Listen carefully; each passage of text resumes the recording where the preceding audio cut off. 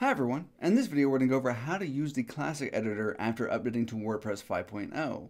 Now the very first way that you're going to be able to use the classic editor is by using a classic editor block, which means you can use the classic WYSIWYG editor right alongside the new Gutenberg blocks. Alright, so let's take a look at this post. Alright, as you can see right here I have a classic block, and right underneath it I have some new Gutenberg blocks. But if I go back over to the classic block, you can see that I can add text. There's an image in the block, just like you would see in the old editor, and you can also highlight the text and edit it just like you did before. Now the next way, and probably more than likely how the majority of you are going to end up using the classic editor, is by installing the classic editor plugin. Now to do that, let's go to our plugins page.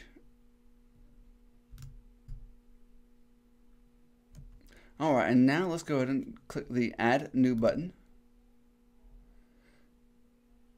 And the classic editor is right here on the front page of the featured plugins.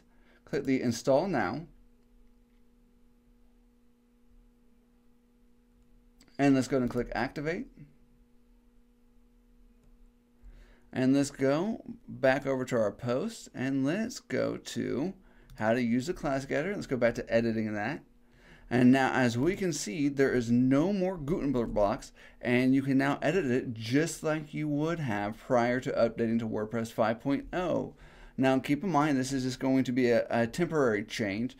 The WordPress Gutenberg team has committed to supporting the classic editor plugin until 2021, but eventually all of us are going to need to move over to the new Gutenberg block system. Now don't forget to hit that subscribe button. We are going to be releasing new videos on a very consistent basis that are going to cover all things WordPress. You're not going to want to miss out on that. Hey, thanks guys. Have a great day.